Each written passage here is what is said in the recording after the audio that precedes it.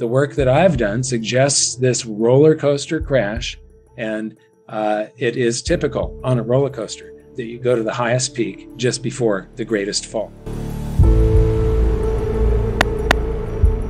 Hi, everyone. I'm joined once again by Adam Taggart. And Adam recently did a wonderful interview on his Wealthion channel with David Hunter about what David Hunter sees in the future. And it's quite interesting because, I've talked about the roller coaster crash before, that we are on this roller coaster crash where you've got the threat of deflation, you've got an inflation, and the markets go along with the inflations and deflations. And David Hunter believes there's going to be a huge melt-up followed by a huge crash. One of the things I do want to point people to is about a year ago, I did a video comparing the 1929 stock market crash to today and showing the eerie similarities that happened throughout the late 20s and then all the way into 32. To paraphrase Winston Churchill, the further you look back into history, the further into the future you can see. And so, you really have to look at history. They say, I believe it was Mark Twain that said that history never repeats, but it often rhymes. And I am fond of saying history always repeats, but with little twists. And those little twists are based on the underlying fundamentals of the situation. So if you look at the fundamentals of what was happening in the stock market, what was happening in the economy, what was happening with the government and Fed policy and so on back in the 20s and into the 30s, and you study different moments in history with what they're doing with the currency supply and so on, as compared to what is happening right now, those little twists are going to make up the differences. The reason that history rhymes but doesn't exactly repeat. It repeats with a twist. And so I think we'll just move on to these charts here. The first chart that I've got is the blow-off top that you're talking about here. Now, we're talking about just a few months here. So from late May 27th, you've got June, July, August.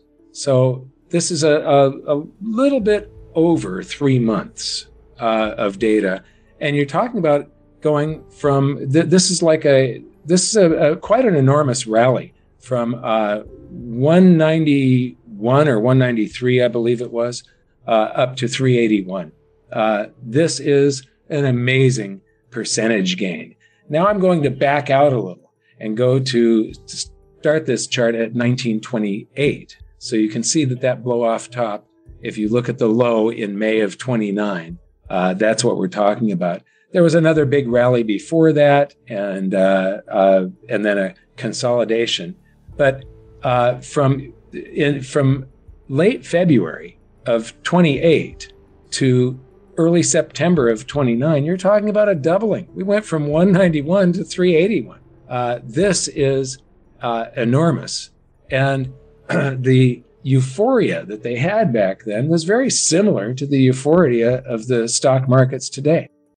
Before we continue, help us clicking that YouTube like button and subscribe now to our channel. This shows the algorithm that you valued this information. And it helps us spread that message. Sharing is caring. And now, let's continue. Then, that's September 3rd, is that chart. The next chart is the 18th of October. And you can see that there had been a pullback. This was not the crash yet. And it sort of developed a little head and shoulders pattern, which is interesting. And then, over the next 9 calendar days, now these are calendar days, 9 calendar days could incorporate 2 weekends. So this is a maximum of 7 trading days, but possibly as little as 5 trading days. It crashed all the way from that 333 points down to 230.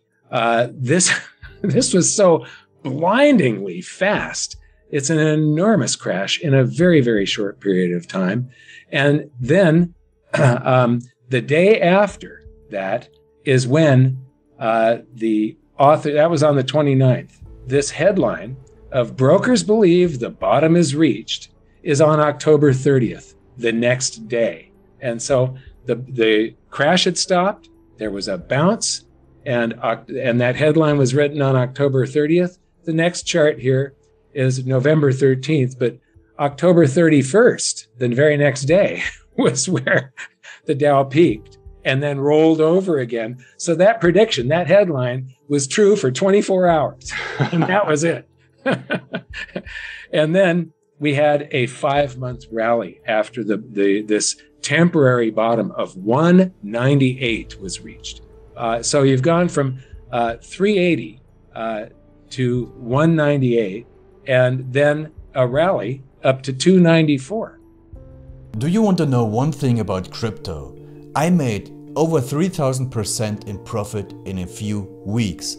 Fact is, the traditional financial system, the traditional money system makes you poor, not rich.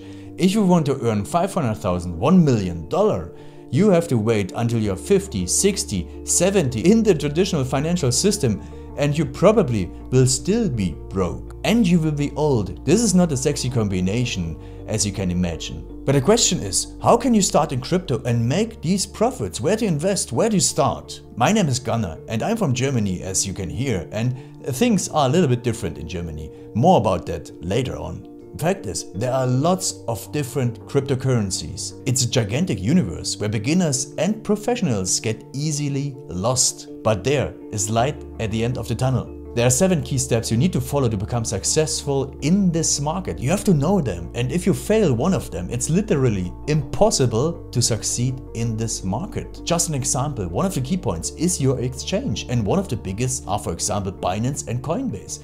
These are trusted and well-established exchanges, but, and this is a big but, you won't find the super profitable coins on those exchanges. The unknown super profitable coins that get gigantic profits are not traded on those kind of exchanges. They are traded on much smaller insider platforms that are barely known. And I can tell you what those super secret exchanges are and why they are so profitable. And another super important thing are the right information sources. The point is, the internet is gigantic. There are hundreds and hundreds of YouTube channels, blogs, pages, and much more. And there are also market makers and influencers. For example, Elon Musk, he is not a crypto guy, but the moment he recommended Dogecoin, it went through the roof, to the moon, so to say. But why did he recommend it?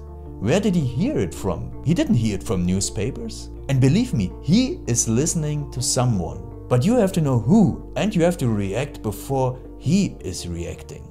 This is really important. And these are only 2 of the 7 steps you have to follow in order to be successful in crypto. And if you want to know all of these steps in much more detail, and if you want to have a comprehensive checklist, here's what you should do. There is a link below this video. Click on this link and you will get the opportunity to subscribe to my channel. Click on the link and you will see a video where I explain the next steps.